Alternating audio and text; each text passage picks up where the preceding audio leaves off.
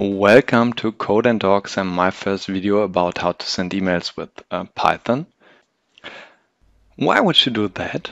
So actually there are several reasons. So perhaps you have a very long running script and after it finally finished you want to get informed by email. Or you're running a web shop and based on the customer's action you want to trigger certain emails, marketing emails for example, and so on and so forth. So let's start. Alright, so we start with some preparation work. I will create a config py file in which we'll define 4 variables. First, the mail to address. So this is going to be the mail address we are sending our email to. So let me choose my spam address here. So, and the last 3 variables are related to the mail address we are using as sender mail. So first of all, the mail from server, which in this case is Gmail, so smtp.gmail.com port 587, and the mail from address, of course, which is the same as the mail to address. So I'm sending an email from myself to myself. And we need one more. We need the mail from password, which I will not enter here, of course, because actually, as mentioned, mail to address, this is the email address we are sending our email to, and we are sending it via the Gmail mail server. And we need the mail from address and the password to authenticate against our server we use to send that email, basically. By the way, you can use any mail server. You can use your Yahoo or Hotmail or whatever. So it doesn't matter, just in this example, I'm taking Gmail. So saving this, and now we can come to the code work.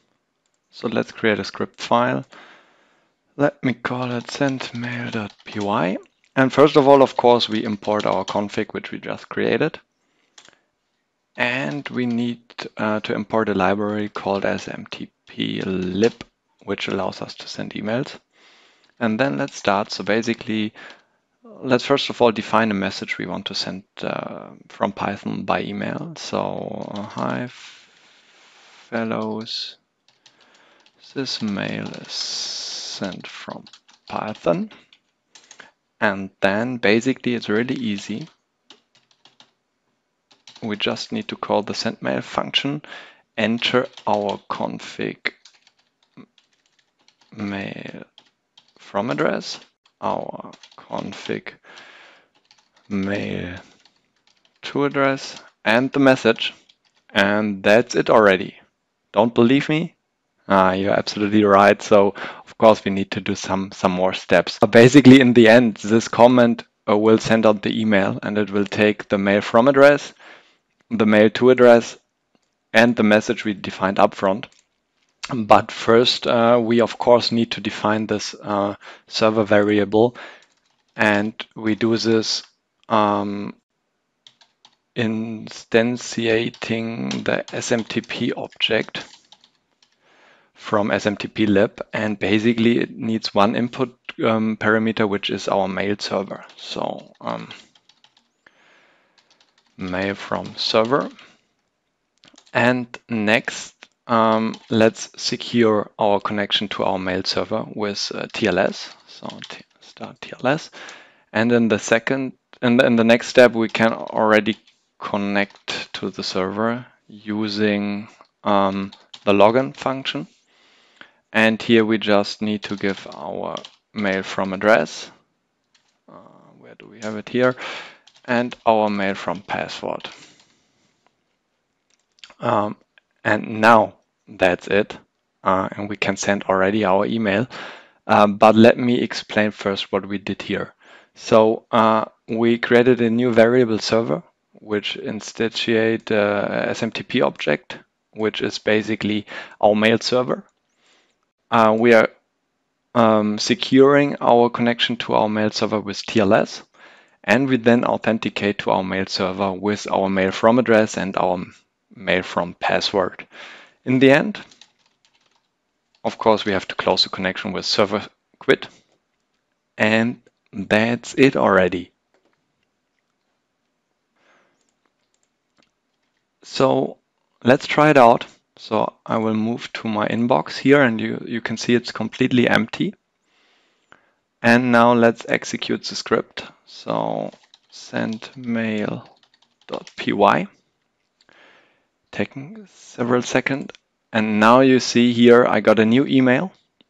It has some drawbacks. So you can see it has no subject, and it's handling the mail to address in the blind copy field. It has not filled the to field here. It has filled the from address, but I said no subject, so there are certain things to improve, which I'll show you in a few seconds. Just one remark up front.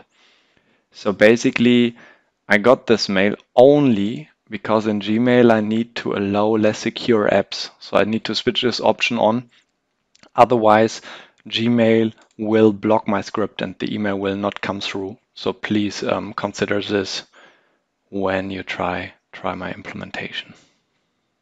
Okay, as mentioned, there are certain drawbacks, like no subject being filled, the to address not being filled here correctly, and there are solutions for that. So let's have a look at this.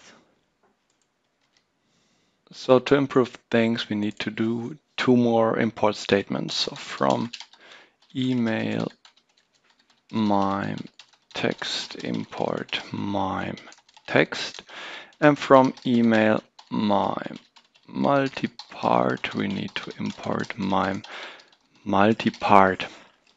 So with this we can change from a message being handled as a plain text to a message being handled as an object. So let's define MSG as mime multipart object, and this allows us to define certain attributes of this mime multipart object. So for example, we can define MSG to our config mail to address. We can define a from parameter here as config mail from address, but we can define further parameters of the multipart object, for example, a subject. So let's do it like this and assign this to the variable subject, which we need to define. So let's create a subject variable here, a new email from Python, which will be our new subject. Let's do two more things. So first of all, let's change the message here to body, because it will be our mail body in future. And we can attach this body now to our MSG object. So MSG attach, and this is basically a mime text. And we can now attach the body here, and we can say it's a plain text file. And then the last step, as we are sending the email here in the command server send mail with the message variable, we can again define this message variable as msg.asString. So which basically transfers everything we defined here into a message variable as a string. And this message now in the last step is being sent over here. So let's test it.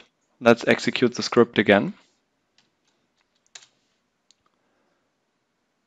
And let's check our inbox. So as you can see here, we got a new email from Python. So the subject is being filled. And also if you check the settings, you can see the from variable is filled as we expected it, the to variable. We got a subject. So basically, that's it for today, and hope to see you soon.